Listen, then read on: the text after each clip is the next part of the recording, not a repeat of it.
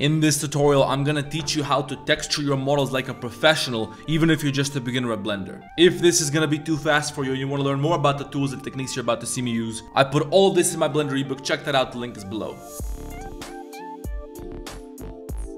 This is episode 4 of a series, so if you haven't seen the first 3 episodes where I modeled this microphone, go check those out and this is going to make a lot more sense. To begin texturing, we first have to switch to the shading workspace, and this is where we're going to create our materials. Here's a picture of the microphone which we just created, and this is a real life picture so we can see all the materials. As you can see, we got a metallic body, we got a metallic cable, we got another metallic material at the top of this cable, the back of the cable is rubber, this is a clear metal texture, and then the crown has a couple of different materials. The most interesting part of this tutorial is going to be the part where we're going to create this text and this mesh at the top of the microphone. So stick around if you want to learn how to do that. This is one of the most important things when you're visualizing products in Blender. First of all, we're going to select the body of the microphone and we're going to click on this new button right here to create a new material. We're going to name this body metal, and in the principal BSDF node here, we're going to click on this white bar, reduce the brightness of this color because this has to be a dark gray color. Also turn up the metallic value because this has to be reflective like a metal. Right now this is completely smooth, but it has to have a bit of a texture on it. Here's how you can create that. In the shader editor with Shift A, we can add a new node, and if you click on search right here, you can type in noise texture, click on this, and now you have a new node which can be used to create all types of different textures. Then with Shift A, we're going to search for and add another node. This one is called color ramp. Click on this and add it right here between these two nodes that we have from before.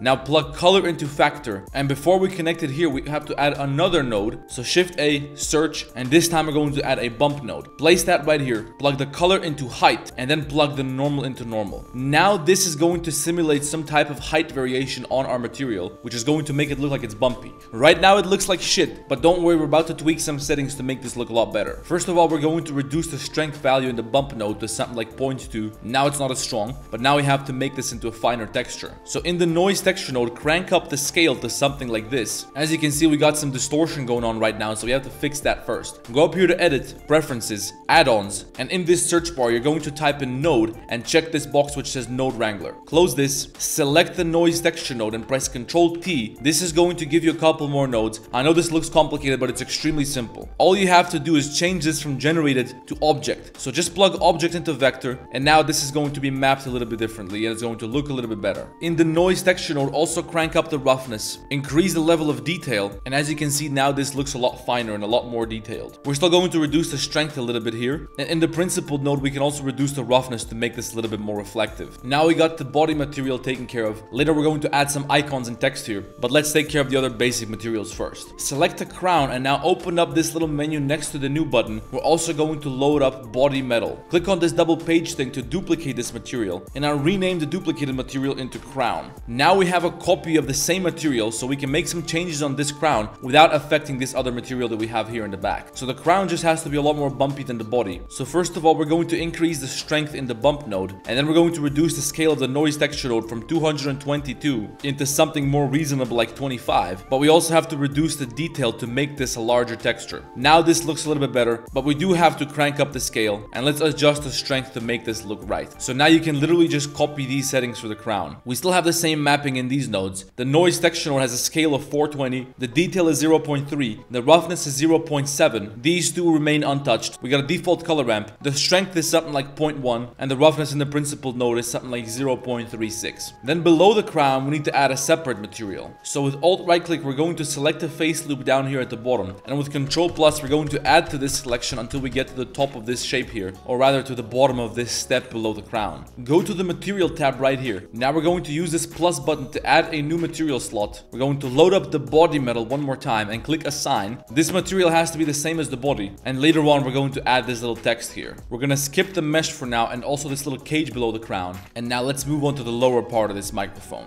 This handle right here is very similar to the body metal, so we're going to load that up for this object. But we're going to duplicate this. We're going to name this plastic because this is not a metallic material. All we're going to do now is reduce the metallic value and then also reduce the brightness of the base color so that it fits a little bit better. It looks like it's basically the same shit, but it's not exactly the same. Whatever, let's move on. Select these two objects below and we're going to apply the same plastic material to those. An easy way to do that is to select all the objects where you want to have this material. Then lastly, select an object which already has this material. Now press Ctrl L, link materials, and these are now going to carry the same material from this last one here. We can edit all of these simultaneously. On the legs, I want to load up the body metal. I just have to apply that to one leg, then select the other two legs and shift select the leg which already has the material. Ctrl L, link materials. And then we're going to select the bottom of this leg, or rather the foot of this leg. Add a new material slot, load up the plastic, assign that there. Make sure that you do the same thing for all the other legs. And now we just need to make a metal material for this screw right here. To do that, we're going to add a new material slot, generate a new material, name that black shiny metal.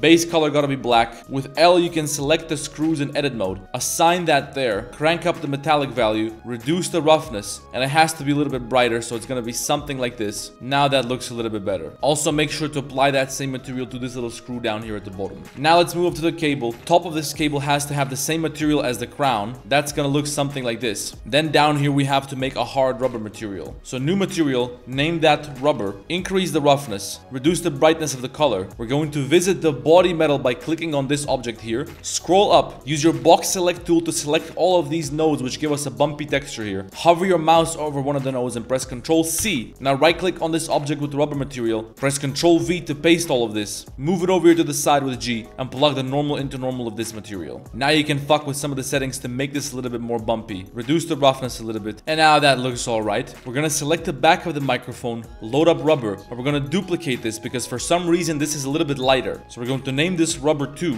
and just slightly increase the brightness of the base color. Lastly, let's load up the rubber material again on the cable. Duplicate. This is gonna be called cable. This just has to be a little bit more reflective. And I'm going to reduce the strength of the bump map because it has to be a bit more shiny as well. Then select this little button, new material. Let's just call this chrome even though it's not. I just don't feel like using the word metal anymore. Crank up metallic, reduce the roughness. Select the crown and copy all these nodes again with Ctrl C. Go back to the button, Ctrl V, plug the normal into normal. We're going to reduce the scale and play around with the settings until you're happy with this material. It's a very small detail, so it's not that big a deal. Finally, let's move up here. We need a simple black metal material which is going to be called cage. We can just load up shiny black metal here, duplicate that, and name this cage. Later we're going to create the holes here. And for the top we're going to generate a new material. This is going to be called mesh. We can make that metallic. In a moment we're going to add some texture maps here to turn this into that mesh frame that we need to have here. We also got this object on the inside. This needs to be completely black because it has to look like it's completely dark. Click on new, just name this dark. Base color should be completely black. Crank up roughness, open up specular down here, reduce the IOR level. Now this is completely dark and now we're good to go. Next, let's start adding some texture maps.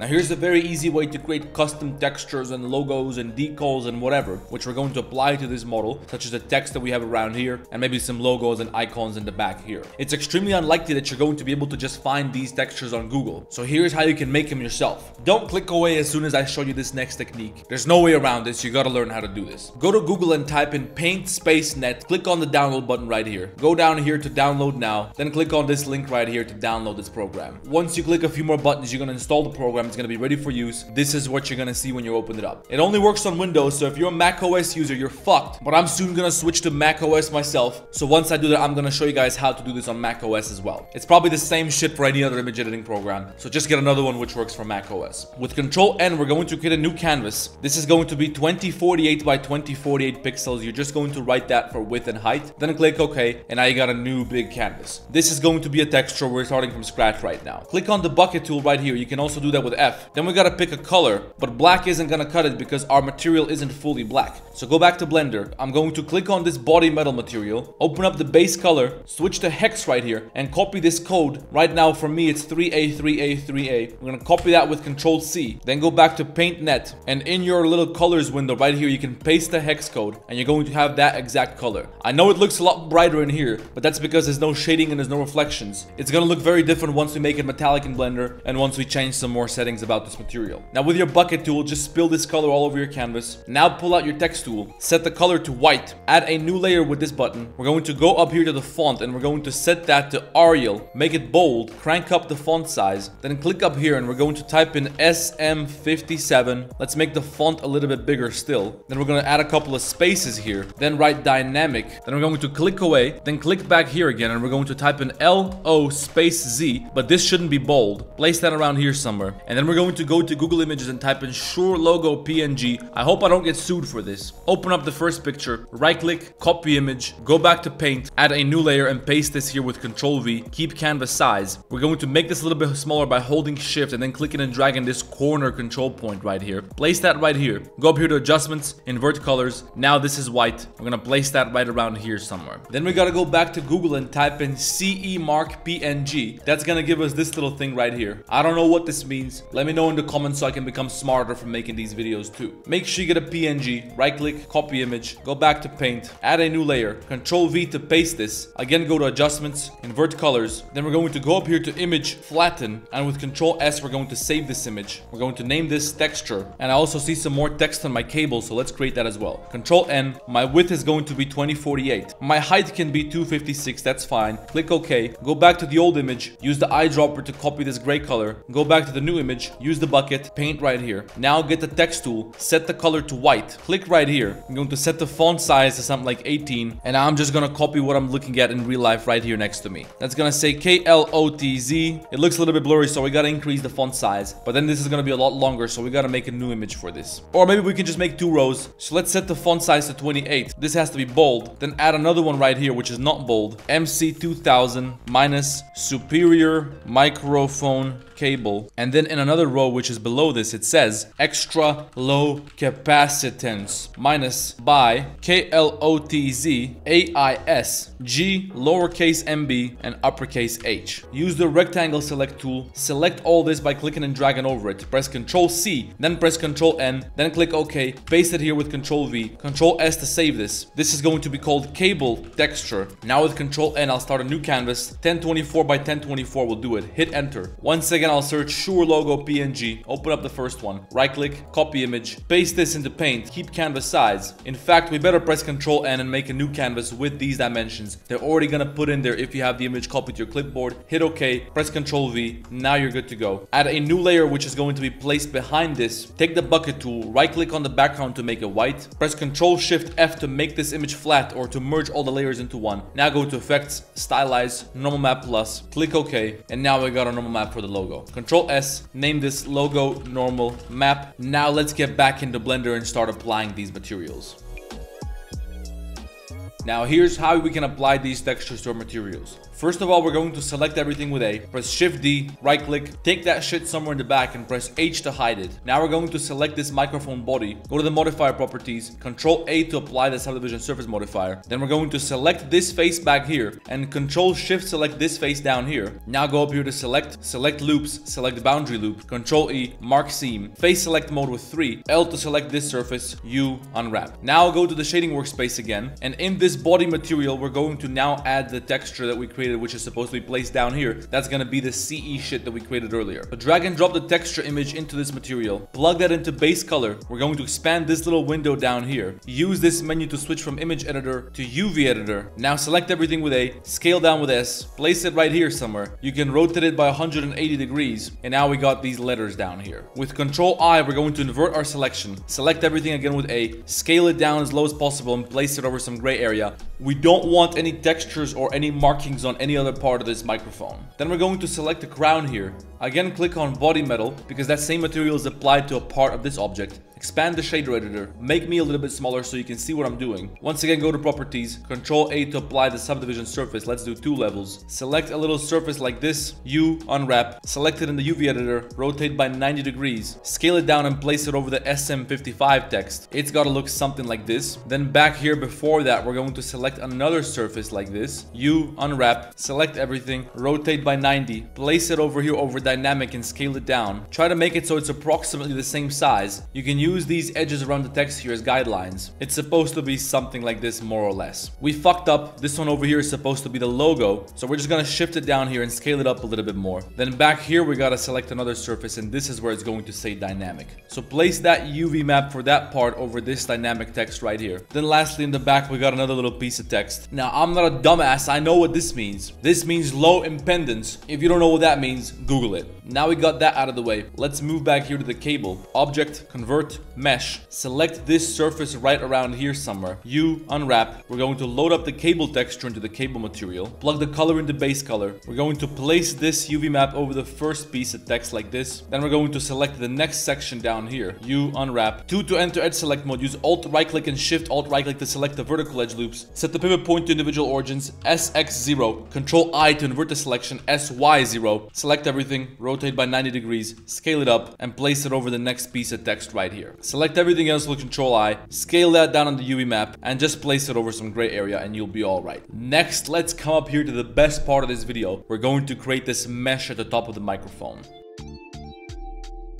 To make this mesh, we're going to need some special textures. We're going to need one texture to dictate the bump pattern on top of this little surface. And then we're going to need another texture which is going to dictate the color, the reflections, and the metallic value of each pixel on this surface. This is what the normal map looks like. I modeled this in Blender and I baked it in Blender. And this is what the texture map looks like for all these other properties. When we combine this is going to give us a perfect mesh. Now, if you're intelligent, you're going to figure out that I already have a tutorial on my channel where I taught you exactly how to do this from scratch. So I'm not gonna sit here and show you all of this again. This video is long enough. I gave you enough shit for free. I explained this technique in depth in my ebook, so you can go check that out over there. Until then, you can just watch me apply these textures to this material. First of all, I'm going to pull out a normal map node, plug the color into color, and plug the normal into normal. Now we're going to apply the subdivision surface modifier. Object shade smooth, select everything, you unwrap. Color space has to be set to non-color here. And now in the UV editor, we're just going to scale up this texture by something like 5, maybe even higher. It's supposed to be approximately like this. Now this still doesn't look good. We now have to apply the colors. So we're going to use this texture right here. We're going to plug that into base color. Now these black areas here are still shiny and they shouldn't be. So we're going to plug this color firstly into metallic. Then we're going to expand this specular section right here and plug the color into IOR level. Now the black areas are not reflective at all. They're completely dark. You can adjust the roughness to make this look a little bit better. And there you go. Now you got your mesh. Finally, let's select this little handle right here. Apply the subdivision surface modifier. Select this surface right here. You unwrap, and we're going to duplicate this plastic material because this one's going to be different from the others. This one's going to be called plastic